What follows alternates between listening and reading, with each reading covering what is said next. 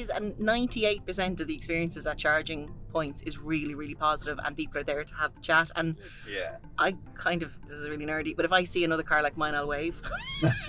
I just feel exactly, yeah. So they were, so people were saying sometimes depends on how late it is at night.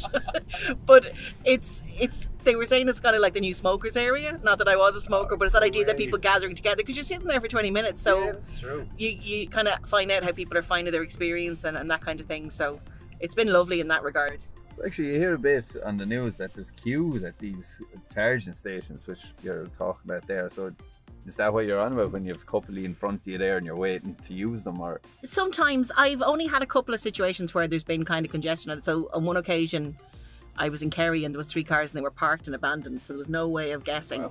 And it was the only fast charger around, and there was nowhere else that was an opportunity to fast charge, and there was no way of finding out how long they'd be. So there's lots of different apps now out there to kind of help plug share and that, so you can let people know when you're expected to be back. Nobody minds waiting. It's not knowing how long you might have to wait if somebody's not with the car. So, you know, at the fast charge now, Paul, do you find people typically stay? It's funny, I wouldn't use the fast charger that much. When I'm going down to Waterford, I would. In the last car I had, right? And you'd charge once, and that was grand. And it was always, like, you can be lucky and you can be just really unlucky. Like, if you're going at peak times of the day, if you leave it Saturday at 12, you know you're going to be in a queue. But like, the majority of the places where you're queuing now, there's a coffee shop, or it's a garage, a decent enough garage.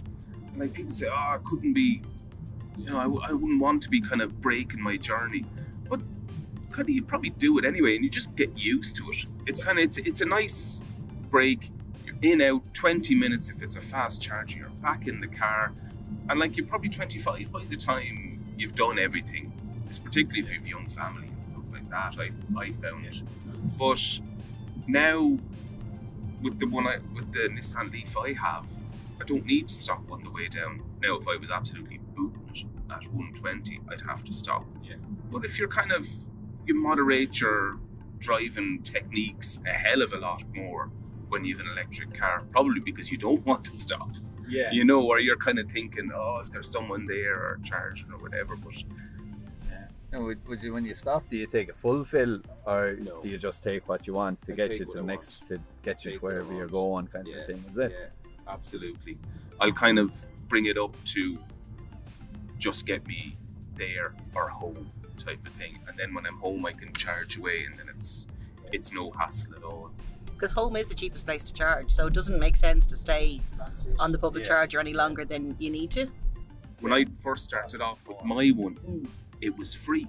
It was free to charge. Now that had its good bits and bad bits, because you had people who had no chargers at home standing beside it for God knows how long. But again, very rarely it would happen.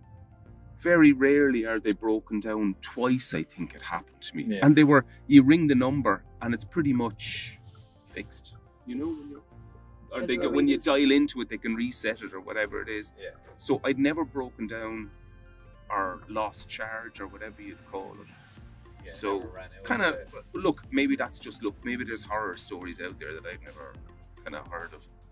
But it's funny when you say, Ruth, about your dad going into the garage with you and kind of whatever, doing the test drive and then considering buying it. When I kind of had mine, let's say back in 2014, it's amazing the amount of people that would gravitate towards you, and particularly kind of pensioners who were thinking of upgrading their car or whatever. The amount of pensioners I've driven around the town or around car parks, or even let them drive it, just to show it to them, because, you know, normally with new technology you think, oh, it's young people and it's whatever, whoever's a bit of a tech head or a nerd might try it out. But it has, like, for me, I find it is a great conversation point when you are out places. I was staying at a hotel in Lahinch 2 weeks ago, and I ended up having 3 separate conversations about the car. One when I was plugging it in at the hotel, one when I was unplugging it at the hotel, and then one when I was parked at the beach. And the first lady was American. She was telling me her son had bought a Tesla. Oh, Nice. So she was telling me that experience and how did I find it. And the next morning there was a guy who was driving an Audi, but he'd ordered his Kia and he wanted to chat about it and he was just waiting for it to come in.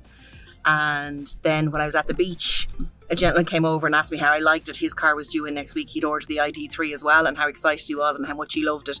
And it's so lovely. It is like a community of people chatting about a shared experience. Because what is it, about 5% of the population currently are electric? 50,000 electric cars or something? 60,000 now 60,000, on the last count they were saying, I think, yeah.